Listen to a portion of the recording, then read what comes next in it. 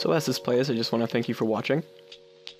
These chopsticks were pretty fun to make, although they were rather difficult because tapers are somewhat difficult for me to do right now. But they did teach me a lot. These ended up being better than I expected, to be honest. And I think I went a little overboard with the rest because that was just kind of a last-minute decision. I'm sorry I didn't have any footage for that. And after I cleaned them up, I gave them some oil, some clove oil to be precise. And the person I gave them to was exceedingly happy. So if you're thinking about giving these to someone you know, I would highly recommend it.